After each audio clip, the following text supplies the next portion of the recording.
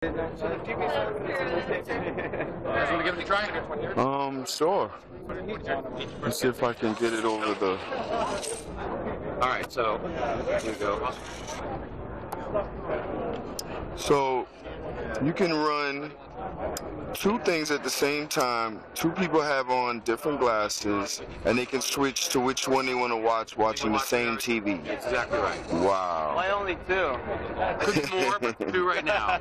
That's incredible. So multiplayer gaming too, full screen, can't see That's the guys. incredible. So yeah, that's exactly. Wow. And the sources can be anything, right? It could be a movie and a TV show or a game. So that's the technology that goes on any HD TV? So we're HDMI, right? So we built it into HDMI 2.0 spec. Okay. Now it's up to the TV guys. If they want to, they can implement it. Right. Not, they don't have to, but no, they Samsung, will. They will.